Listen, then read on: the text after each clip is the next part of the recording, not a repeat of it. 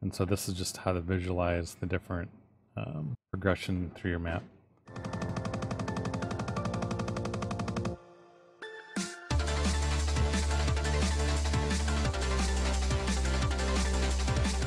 Hello there, and today we're going to start working on a platforming game. So the first thing we're going to do is create just an overworld map and show you how to, like Super Mario World, where you go from point to point, or Shovel Knight. So we're going to do some things just to show you how to make it visual. We'll add better visuals later as we progress through this project, but. So first thing we're going to do is go ahead and just create a room. I'm going to call it the map room.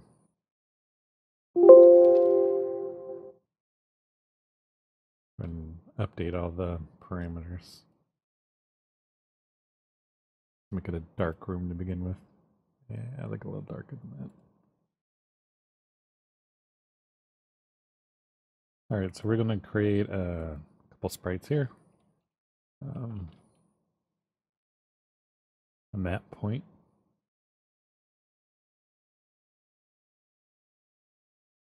And we're going to create different colors of the same image to represent different things. So this will be the first, it'll be white, as if you can't get there. Let's see, what can we make it yellow if you can get there. Right now, we'll make it green if you've completed the level. We'll just go ahead and center it. Create an object. And in our initialization, give it an index, and you'll see what that's for in a little bit. That's for figuring out what how we're gonna determine whether or not we visited it or completed the level, or it's been unlocked. So number, and image speed. We don't want it flashing. We're gonna create a secondary thing here and create a link between the two objects.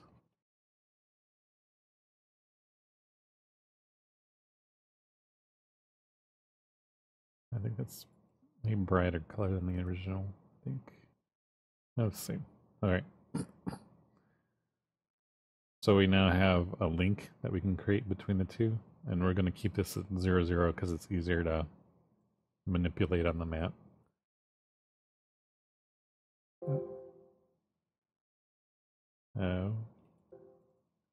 Should be a sprite.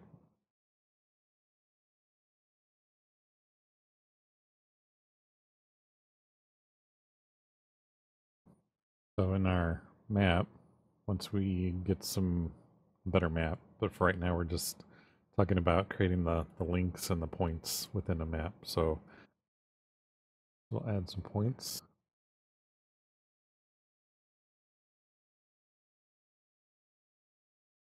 And I'll just use Alt to make it in the middle there, and then to line it up.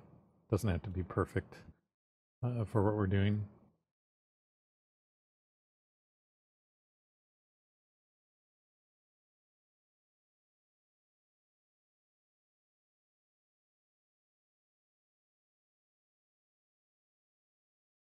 All right, and make sure we have the correct, go up here to the lists and make sure we have the correct number.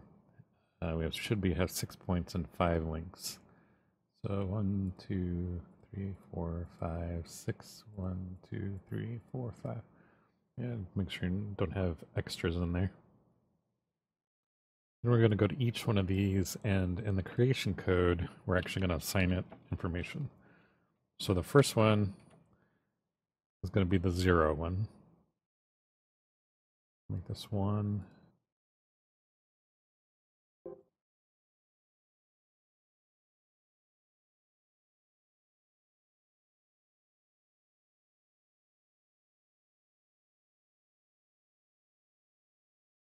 All right, and that's going to separate each one of these so we can manipulate them. We're now going to create basically a map controller, a map point controller, I guess we'll call it that. And within here, we're going to create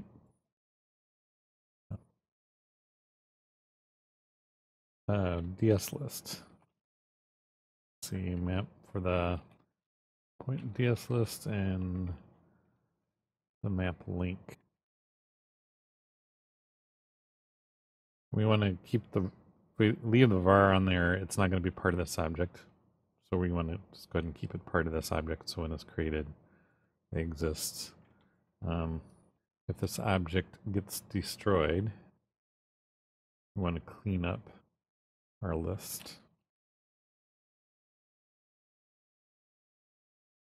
Oh, actually, don't need that. Silly me. Need an extra line in there so we can see it. Clean up lists. Create our lists. And here, we're going to go ahead and initialize it for right now. We'll probably do it somewhere else, but. And I'm going to add, and so this after this point, so we're going to add values for each one of our 1, 2, 3, 4, 5, 6. So we can just add 6 points because we're going to have 6 points there. And then here we have 5 links and we're going to add this. So 1 equals unlocked, 2 is locked, and, or 0 is locked, and then 2 is going to be completed. So like we've completed it and we can move on. And so you know when you can go revisit it again. So now we are going to go back to our room and go ahead and add this controller. So we're the top. So when we enter the room, our controller starts. So really we haven't done anything other than create a list of links. What we're going to want to do is actually change it based on the information we have. We're going to set this map.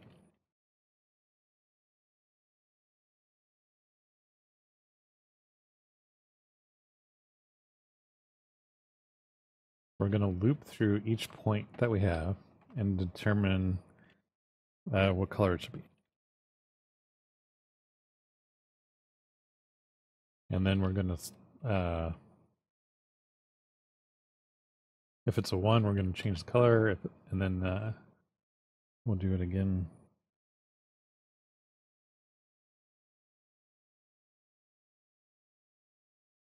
So actually, I think what we can do here is, if it's greater than 1, greater than 0, we will actually call our next function. And we're going to pass it index, or the index and the value. Open that back up again. It's highlighted in red because we don't actually have that function yet. So we're going to add that function now. So we will, I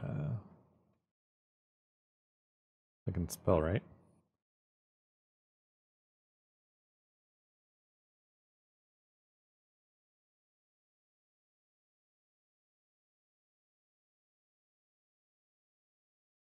All right, let's see here.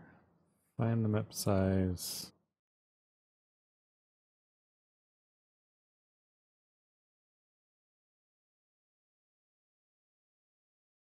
All right, we're going to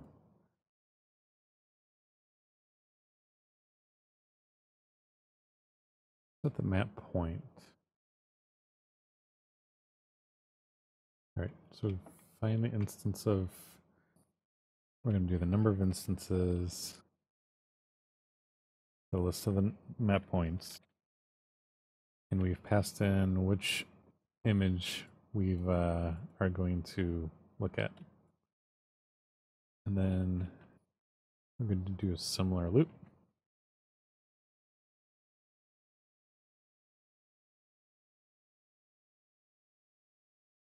And for each one, we're going to check the value of it.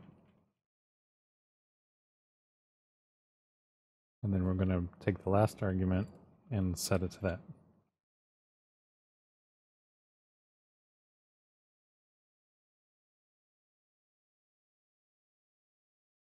We're going to duplicate this one and use it as a link.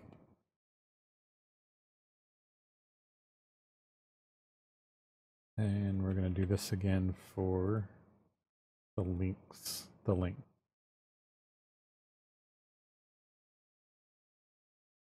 All right, so let's run this to make sure it shows up correctly. All right, so it did not, oh, because we are not calling this. So let's go ahead and try and call this.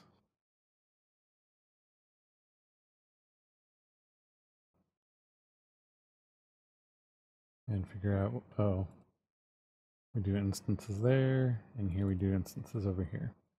Try it again. Yeah, there, so this would be valid. Let's go ahead and say we've completed this one.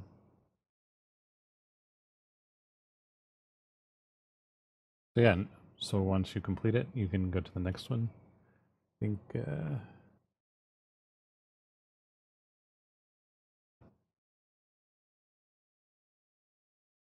yeah, you can't see it very well. It's already there. So let's go ahead and say we've completed the 2.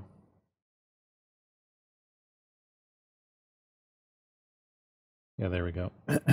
So if you completed, you know, when we finish the level, you'll save the information that you've completed it, or it's available to the next one. And so this is just how to visualize the different progression through your map, how many you've completed or done. So next time we'll go over saving the information so you can progress through the game. And until next time, good luck.